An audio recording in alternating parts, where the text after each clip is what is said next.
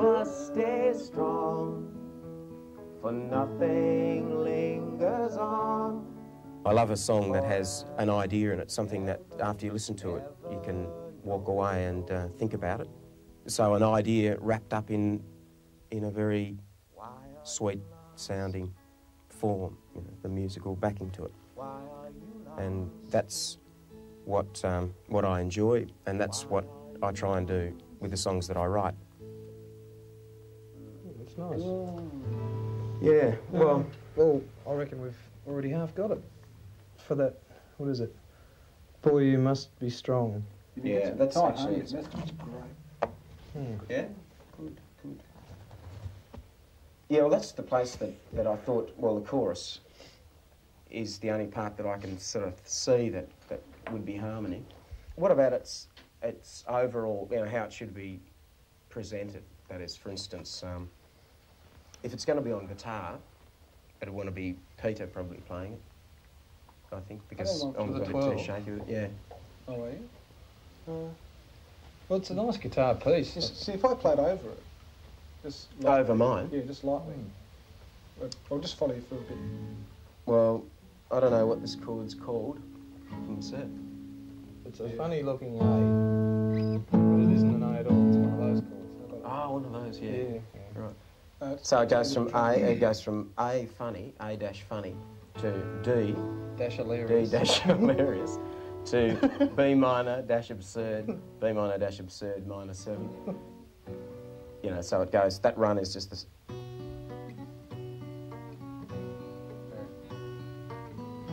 Right, so it's A funny ridiculous, D that B minor run to E. Yeah. Right. Yeah. We'll just do a verse of that. See how it sounds. Without singing. 2, 3, 4.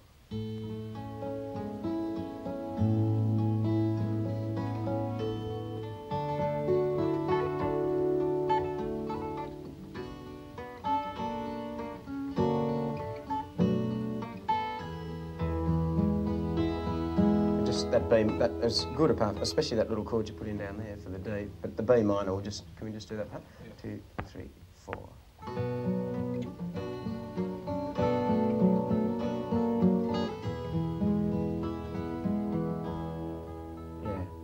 That's good. In a hollow grave, a little bunyip lay, dreaming of a mantelpiece and a photograph of Mr. Wackleway.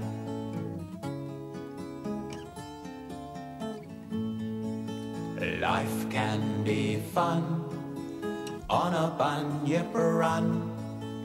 People confuse their tracks with possums and bunny tracks. You can find them if you know their snacks. Fern, chutney and honey smacks twice a day. The first actual job that I had was with Peter Hasenkamp. The two of us got a spot in a little restaurant in Hobart, and we'd play for for a meal and a couple of dollars, which was very enjoyable, and that sort of cemented our friendship and cemented us as a duo, as a sort of nucleus for other musicians when we got better and when we felt that we had something that we could entertain people with.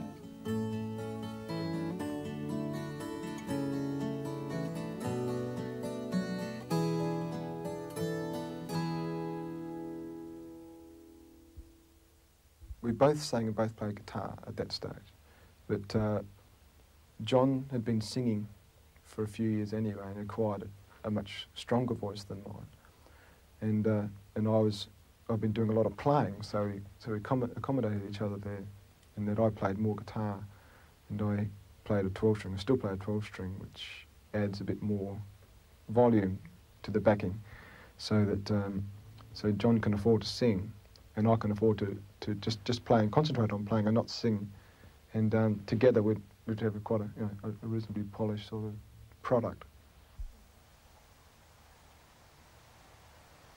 When I found that I could write songs, I could write material, feelings or experiences that I could put together with the music, which also had the same value as far as showing emotion, I put the two together, and I could put together a song in the end, which would serve both purposes. I would be pleased with the ability to play, the pleasure of the music.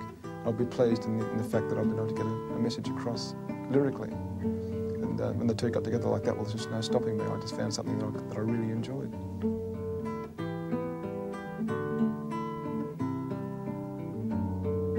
Set up my drink, my face is familiar. There's dishes in the sink, this bar's gonna kill you. Got a portfolio, we're drinking to sin it. Send the taxi round the back, but I'm not getting in it. Listen to my story, but don't cry in the beer. It's warm by the oil heater, but it's cold in here.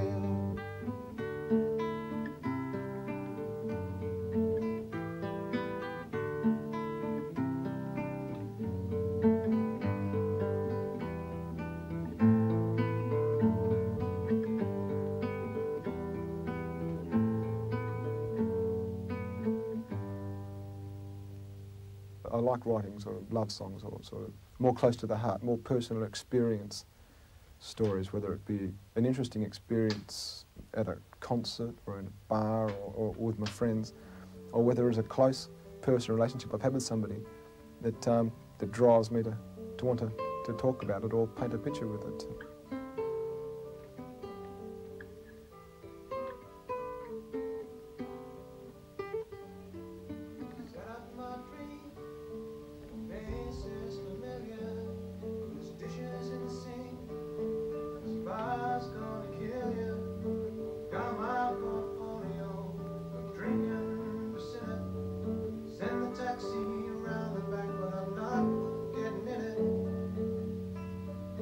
Listen to my story, but don't cry in the beer. It's warm by the old heater, but it's cold in here.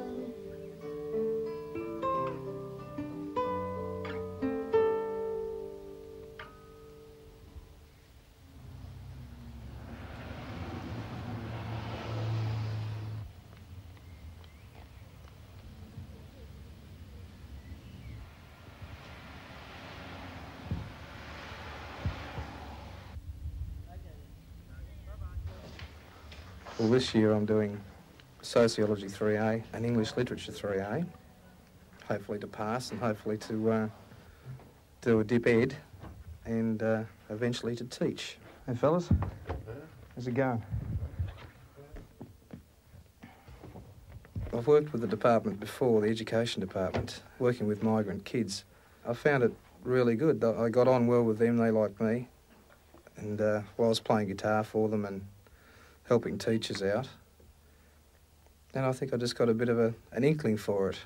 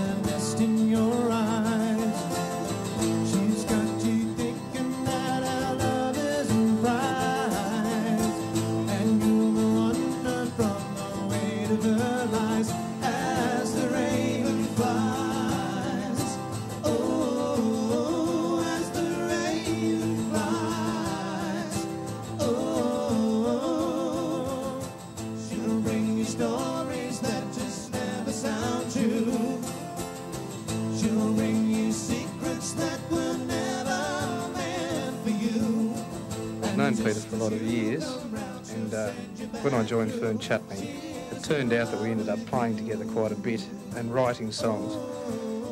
And a friend of mine who runs the uni bar I'd known also for a few years was after a daytime act for a starter. I quietly suggested that I'd do it with a friend of mine. He said, yes, okay, well, you can come in a couple of weeks. So we frantically raced off and got as many songs together as we could and improved on the latest ones that we'd done and the earlier ones as well. And from then on, we've had the job.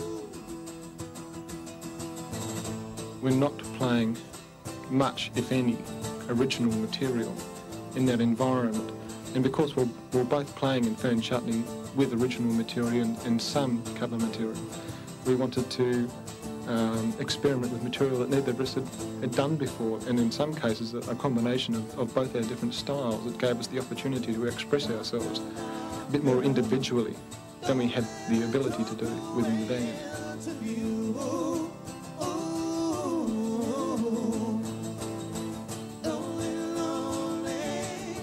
We can more or less let flights of fancy go, do what we want to do. And instrumentally, it is more or less the same. We play reasonably well together. As I said, we've done it for quite some time. We can anticipate each other quite a bit, and all that goes into making up something which is quite a bit looser than the band situation, which has to be tight to survive.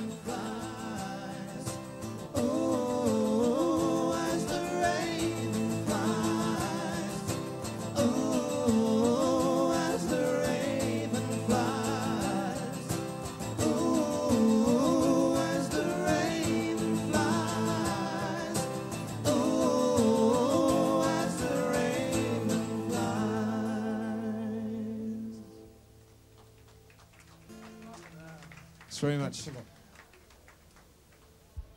The idea for the song is always without any shadow of a doubt, sparked off by the music first. I could be sitting around fiddling with something, and if I like it, I'll fiddle with it a bit more and get a little bit more out of it. And when I'm reasonably proficient with what I'm doing, I tend to start thinking about the mood that it gives me. And words seem to come from there.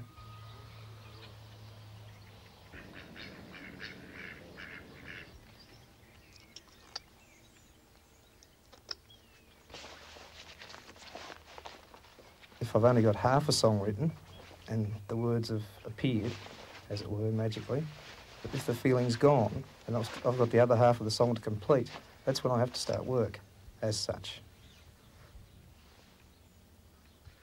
Lyricism for me is a lot harder than music when I have to actually think about it. I find when I get away to indulge in my other pastime, which is fly fishing, it gives me a lot of time to relax and to reflect and think about things. It tends to creep into the music every now and then, I think.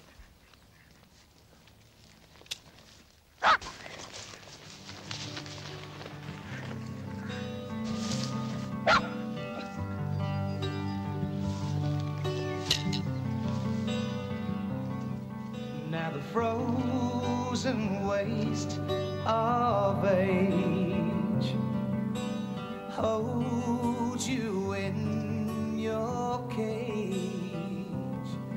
You were chasing life through eyes of blue. Now life seems grey and it must come to you. But your thoughts, they start to run to your empty-headed son, who hasn't written a letter in the past 3 years. And you're sitting day by day by the window so you may see the autumn leaves that fall like your tears, like your tears, they'll fade away.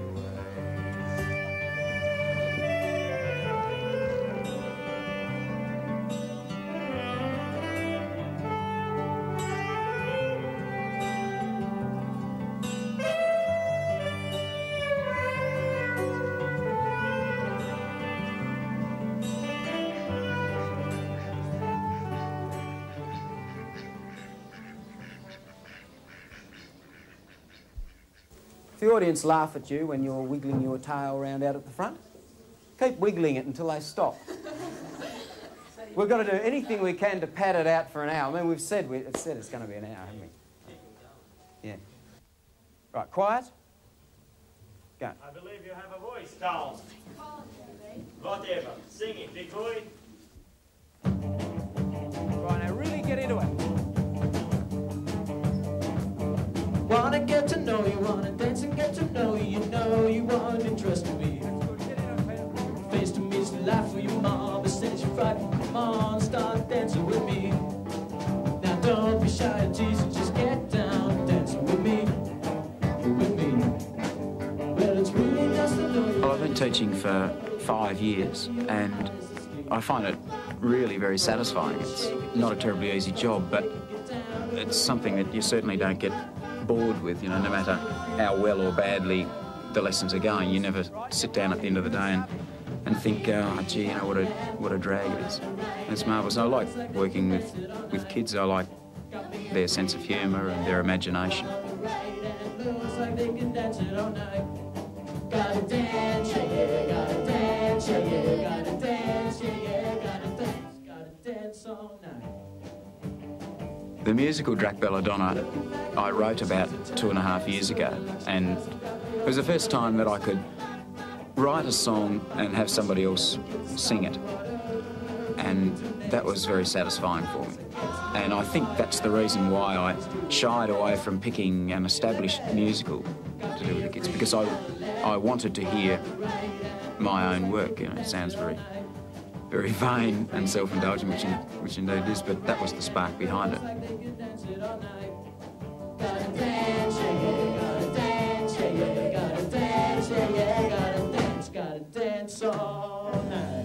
Right.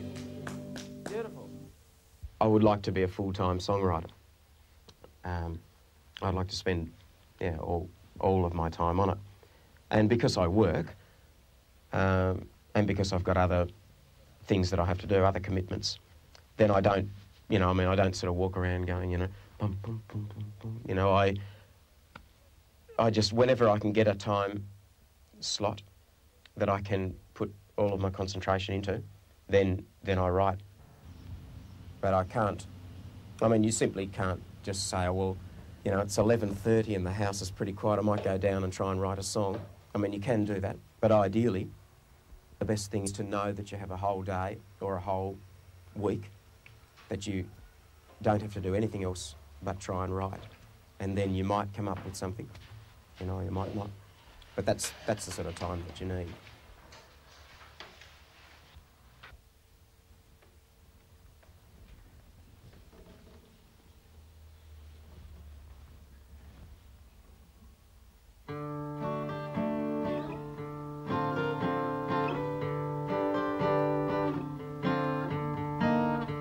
Bloody night in Ireland, a bomb blew the children away. A country full of martyrs, 10 in every town they say. And we wonder, and we wonder, and we wonder why, while all of the children cry.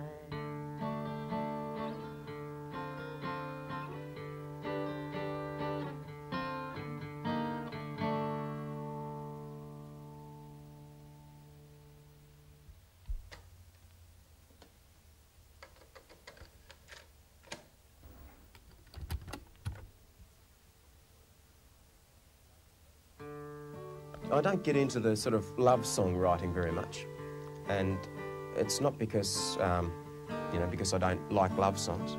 I have written love songs that I've been happy with, but it's a kind of an area that you can be a little bit sort of hard on sleeve, trite-ish about, and so, I don't like to be sort of too sugary sweet. By the same token, I also don't like jumping on every issue bandwagon, writing a song about the whales and uranium and Aboriginals and have a new flag. I think those issues are really important, and I like to write about certain issues, but I just write about what interests me and try to make the way I say it as interesting and as musical within the lyrics as well as within the music as possible. And we wonder why, while all of the children cry.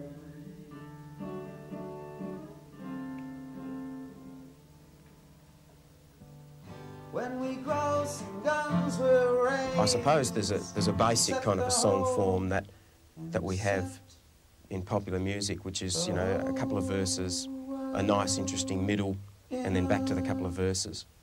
And it only sort of struck me quite recently that that was indeed the form, and a very acceptable and easy, once you get the hang of it, an easy form to follow. So I suppose there was that. There was learning the form, and then working on the lyrics so that they didn't seem hackneyed. God bless you, Ireland. And so I see it as a craft that you just have to keep on going at it and keep on working at it. And it gets, provided that your inspiration doesn't dry up, your writing must get better and better, at least in terms of form. Slaughter them for what they've done today. God bless you, Ireland. Bloody night in Ireland, a bomb blew the children away. One big frustration is not being in a position to have every song that you do arranged there on the spot after it's been written, when your own enthusiasm is so high, and having to leave a song in cold storage for months even before anybody looks at it, and by that time, you know, you might look back on the song and think, oh, you know, it's not that good.